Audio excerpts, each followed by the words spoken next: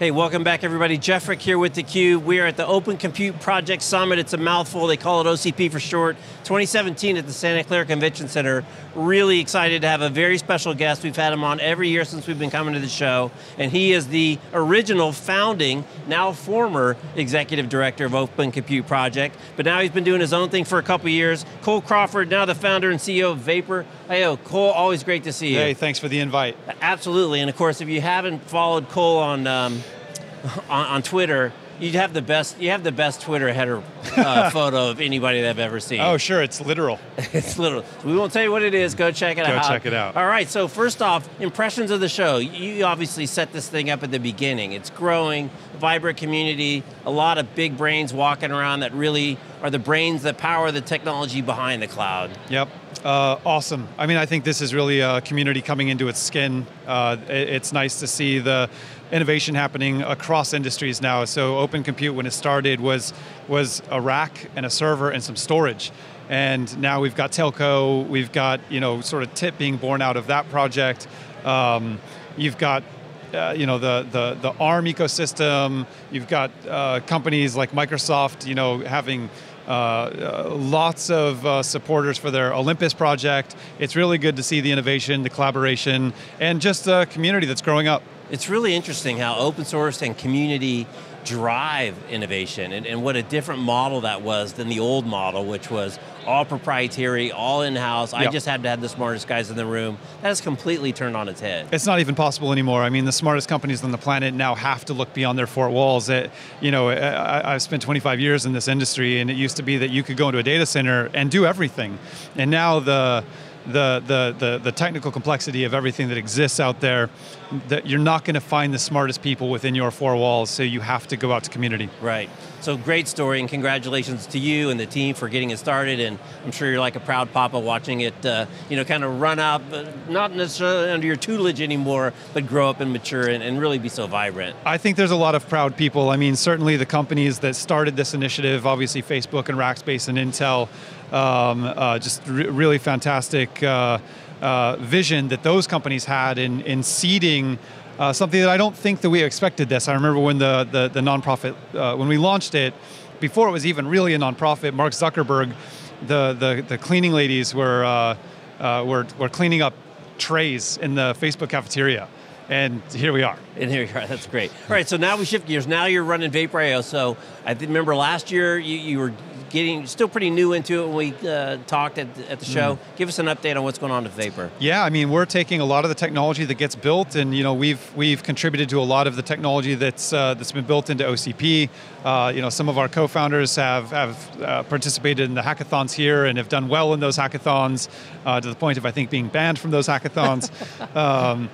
But we're big fans of what Open Compute can do, both from a sort of centralized data center standpoint, but also, we're at Mobile World Congress last week, and obviously there's a big need for solving sort of the 40 zettabytes. I mean, it was funny. I remember Frank Frankowski, the founding chairman of Open Compute, being on stage years ago, saying 2020 40 zettabytes, and we're probably out accelerating that expected growth curve for data, and we're going to have to solve this stuff not just in our big core data centers and not just our sort of regional data lakes and exchanges, but out at the last mile edge. Right.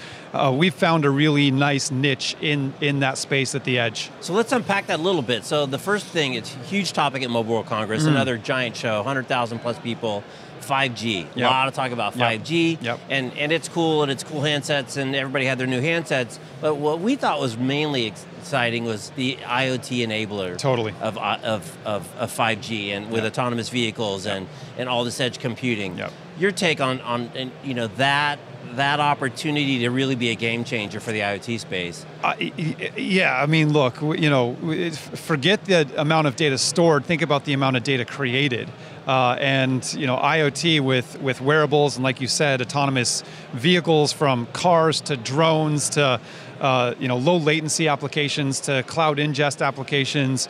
There are some very complex things that are going on right now, and I think infrastructure and software running on that infrastructure in an open way are going to be driving forces, which will enable that world to maybe one day look a lot like this world. It'll be really fun to see how TIP potentially commoditizes what was once a proprietary server for a server vendor.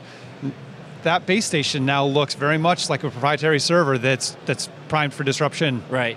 And software is such a key piece of it. You know, we've had a lot of conversation with folks at GE, and you talk about kind of how do you optimize. Well, what are you optimizing for, say, in a windmill farm? Are you optimizing for that windmill? Are you optimizing for that hill? Are you optimizing for the whole farm? Are you optimizing for the grid? And the decisions you make and the control actions that you take are widely differentiated based on what your objective is, based on the priority. That's right, and I think that really, you know, a lot of people use the term software-defined data center, and I don't think that's actually technically correct. A lot of this stuff can't be pure software, but you can have data-driven data centers, and at the edge, you don't have a bunch of racks sitting next to you that you can fail over to if one fails.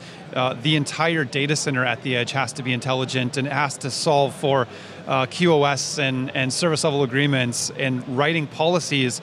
That has to be done in software. You can't have that done in hardware. Not to mention things like dirt and environmental conditions and vibration and all the things that you don't have at the beautiful, pristine data center. That's exactly right. They're rugged environments and building to withstand the elements, building to withstand the harsh connectivity issues that you have out there. You don't have sort of these closets and these core environments that allow you to walk into. It's funny, there's that saying.